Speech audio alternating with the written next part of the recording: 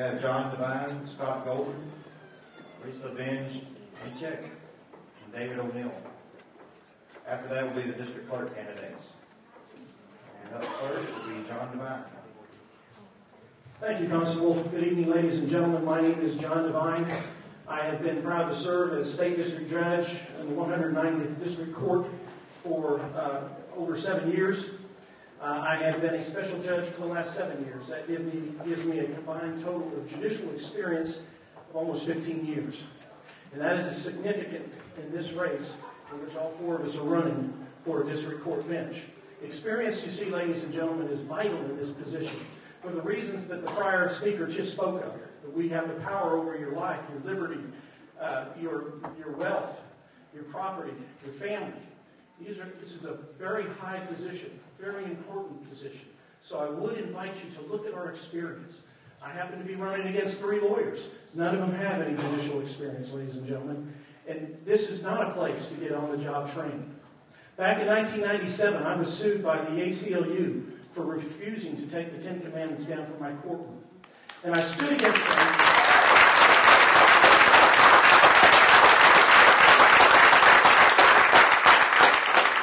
I told them no. And I said, listen, these values that we see in these 10 Commandments are the very foundation of our nation. And certainly they're the foundation of our laws and of the judiciary. And I boldly stood against their attack, and we defeated that case in the United States Fifth Circuit. The same commitment that I have to the values that I hold dearly, I will share with the citizens of Montgomery County, and I will be the last defense for the citizens who are abroad by government regulation, who are attacked by government, or who are attacked by corporations. You see, judges are the last defense that you have. And it is vitally important that you know what makes us tick, each of us. I invite you to look at our qualifications and make your determination. Ladies and gentlemen, not one of my opponents have ever tried a case from a judicial perspective. Not one of my opponents has impaneled a jury from a judicial perspective. Not one of my opponents has handled a docket from a judicial perspective. And right now in Montgomery County, our dockets are overflowing. They are backlogged. And when they are backlogged, ladies and gentlemen, the jail has to let folks out. Or law enforcement doesn't bring people into jail that should otherwise go to jail. In this circumstance, ladies and gentlemen, once again, experience matters. I've had to handle a docket. I've had to handle a docket that's backlogged. And I went in my original court, the 190th District Court, when I took that over, in 1995, we were the worst court in Harris County. And after 3.5 years, we were number 2. Because I had the tools and the experience necessary to reduce that docket, which improved public safety, which is necessary here in Montgomery County for the same reason. I served on the Harris County Juvenile Board. During a time in Harris County when juvenile crime was out of control, they had to let folks out. When we got on the board, we had to do some drastic measures. We had to build more facilities. We had to build a boot camp. We had to instill in the values of those youngsters and their parents, what's wrong is wrong and what's right is right. We brought in education, faith-based programs, so that they would understand the things that, for some reason in our society, they were missing. And we turned that around. We went from the worst to one of the best in just 4 years. Ladies and gentlemen, I'm Judge John Devine. I appreciate your support and your consideration. Thank you. God bless.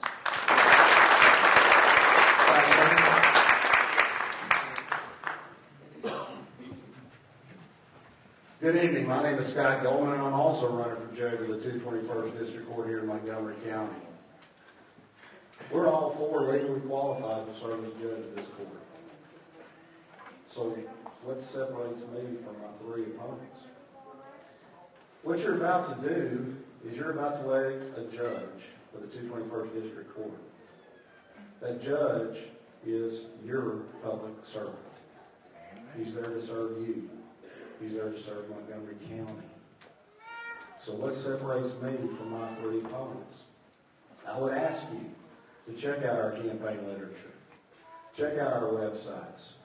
Look at our information before you make a decision who you're going to vote for and make an informed decision. Because that's what's best for Montgomery County and for the citizens of Montgomery County. And if you do that, if you look at our literature, especially mine, and you look at my website, you're going to find out what separates me from my 3 opponents. On my brochures, I have something that says the candidate with the most trial experience and community involvement in Montgomery County. You see, I have already, for over 21 years, been serving the citizens of Montgomery County. Compare my service to the county to those of my three opponents, and you'll see how I can make this statement. I have served the citizens of Montgomery County. I've been involved for the citizens of Montgomery County. Why? It sure wasn't when I started doing this over 21 years ago. It sure wasn't for this day when I decided I was going to run for judge. It's because I love Montgomery County. I love the citizens of Montgomery County. And most of my community service has been for the youth of Montgomery County. There's quite a few of y'all that know me out there in this audience. I'm especially proud to be involved in Montgomery County Fair, where I served over the livestock show for 9 years, and I think I'm in my 8th or 9th year of the livestock auction right now. I don't do that for the fun of being out there at the rodeo. I do it because we put back almost $1 million in the hands of Montgomery County students every year. And a scholarship committee, which I'm assistant chairman of, puts over $100,000 back in scholarships to the students across Montgomery County. I do it for the kids. I'm also a Montgomery County Food Bank volunteer. My wife, Doris Goldman, has been the executive director of Montgomery County Food Bank going on 8 years now. I'm volunteered just like my wife and our 4 boys who I've raised here, 3 of which have graduated from Caney Creek, and one's a sophomore there now. What am I doing for y'all? Well, I'll give you a prime example. Everybody remembers Hurricane Ike. And when 4 of the schools at Splendora's freezers went out, and they were going to have to throw away the food, they contacted the food bank, and they contacted Tommy Williams' wife. We got together. I got a cooking crew, and we came over here to High Point Church that Wednesday and Thursday and cooked and served over 10,000 people to help out you, the citizens of Montgomery County. Look at our literature, look at my website, and see how I've helped out the community. I've also been a leader in the legal community in Montgomery County. I'm a past president of the Montgomery County Bar Association. I've been the chairman of the Judges and Lawyers Buyers Group for the Fair for over 15 years. I've been the chairman of the Courthouse Appreciation Barbecue for over 15 years. I've served the citizens, and I want to continue to do so as your judge of the 221st District Court. Please check us out and make an informed decision. I've been an attorney here for over 21 years. Why do I want to run for judge? A lot of the cases I've tried have been all over the state of Texas, and unfortunately, I've not always seen justice. And the majority of the time when I haven't seen justice, it's been from judges, not the lawyers. You elect me judge in the 221st District Court, I can promise you that I will be fair. I will be impartial. More importantly, everybody will start on an even playing field from the beginning of that case to the very end. I can promise you that. There will not be any favoritism. Every case will be decided on the facts of that case. I'll use common sense. I appreciate your vote and support. Scott Goldman, Judge County District Court.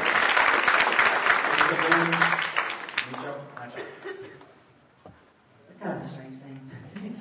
My name is Lisa Benge, my chalk, and I thank you so much for having me here tonight. I'm running for the 221st District Court, and in 2009, there were 1,083 cases settled in the 221st District Court. Every single one of them was a felony criminal case. Over 900 new cases were filed last year in the 221st. Every single one of those was a felony criminal case. And you might be asking yourself, why is that important? Well, there were 0 patent law cases filed. There were 0 contract cases filed. There were 0 personal injury cases filed. And the reason why that's important is because I'm the only one standing up here on the stage that has ever tried a felony criminal case. I was a prosecutor almost 9 years, 5.5 years here in Montgomery County. I was a felony criminal chief. I was chief of intake and grand jury. I've handled thousands of criminal cases. And it's important to me and my family, my husband's here tonight, we have 3 boys, to know that this court, because it's handling mostly criminal cases, over 95% of the cases being filed in this court are criminal cases. It's important to me that the judge have experience in criminal law. We're talking about violent criminal cases, capital murders, aggravated sexual assaults. We're talking about cases where people are beaten and they're bruised. I have experience dealing with children who are victims of violent crime, and I have spent my entire career in this area trying to help others. So if you haven't already made your decision on who to vote for on March 2nd, I'd like you to remember my name. It's Lisa Mychok. I went to Texas A&M University. I always wanted to be a lawyer. Don't ask me why. But I wanted to help others, and that was really important to me. And I know that it's probably important to you that I am also involved in the community. I'm a member of the Woodlands United Methodist Church. My husband and I help teach Sunday school. I was sang in the church choir. It's real important to me that my faith is also a big part of my life. Our county needs someone who's committed. Our county needs somebody who's involved. But it also needs somebody with relevant criminal experience. Somebody that knows when somebody comes before me and wants a bond, I know exactly what that means. And I know exactly what it means is they're going to go out in our community and they could do this crime again. So I have to really watch them. I have experience and the know-how to deal with that.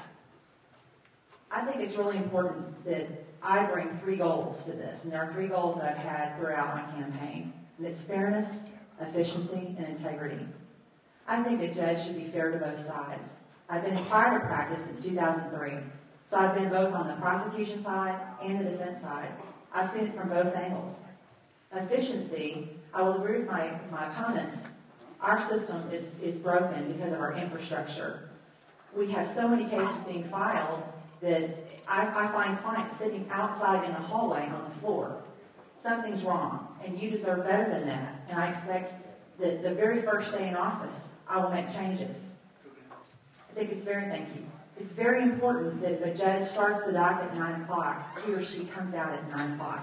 I will not be strolling in at 10 o'clock. 10:30, I just served on a jury in December myself. And it was really interesting being on that side of the equation. I had to wait a couple hours outside, and I knew that there was good business going on in the court. But I understand from your perspective, if you're sitting outside in the hallway, you may not understand what's going on. And I think your time is valuable, and I think that people who appear before a judge, their time is valuable. And if you don't come out on time, then that means you're being disrespectful to those around you. Finally, my personal integrity is very important to me. I was raised by parents who grew up in East Texas. My mom was raised in Lufkin. My dad was born in Groveton. I was raised to believe your personal integrity is very important. And if you lose it and you give it away, you can never be regained. So on March 2nd, like I said, if you haven't already made a decision on who you want as your next judge of 221st District Court, remember my name, Lisa Mychok. Thank you very much.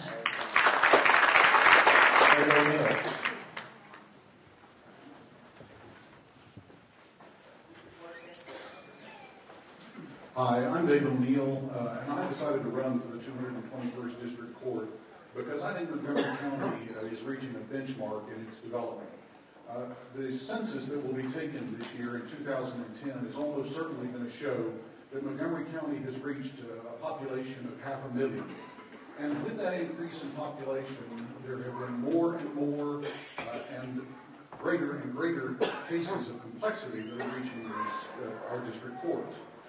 I am the candidate that is best suited to handle those heavier dockets and to handle the more intensive cases that are reaching our courts. And every lawyer that's standing up on the stage is definitely qualified to take this bench. But I think I can look you straight in the eye and give you 3 or 4 reasons why I am the best candidate on this stage for the 221st. First, I'm a little longer in the tooth than the other folks that are up here. I've been practicing law for 27 years. And almost every one of those 27 years has been spent handling either complex commercial litigation or in defense of significant personal injury cases. Now, Lisa keeps making the point, or attempts to make the point, that the 221st District Court is a criminal court. That's simply not the case. I have tried a case in the 221st within the last 24 months or so, and it was, in fact, a contract dispute and a case that involved intellectual property. And so this court is one of general jurisdiction that has got to be ready to handle family law cases, civil cases, criminal law cases. And the simple fact of the matter is that the current judge of this court has shown a preference for asking for criminal cases to arrive at her docket. Now, there is no finer representative, I would think, of the district attorney's office than Ms. might have some diversity of background on this court. Now, one other thing that I would like to bring to your attention is that when I graduated from law school 27 years ago, I didn't fold the book and put it down and decide that I was done with the study of law. We lawyers are the only ones who got it backwards, and they give us our doctorate first, and then they give you master's of law degree second. And when I finished my doctorate degree 26 years ago, I went back years later and earned first a Master of Laws degree in intellectual property law, and then subsequently went back again and earned a degree in international law as well. These are relevant to cases that are going to reach the district courts of Montgomery County. As I mentioned to you, the last case that I tried to Judge Snowball about 24 months ago was essentially a copyright case that had been tossed back by one of the federal judges because he was getting ready to try the lay and skilling criminal case and didn't have room for it on his docket. And so we essentially tried a copyright case, which was in the guise of a contract case, to Judge Snowball, and got a very happy result on the police report. In addition to the length of my experience and the degree of my formal training, the one other thing that I would point out is the breadth of where my experience has been. I have tried dozens and dozens of cases to final verdict in dozens of counties throughout this state.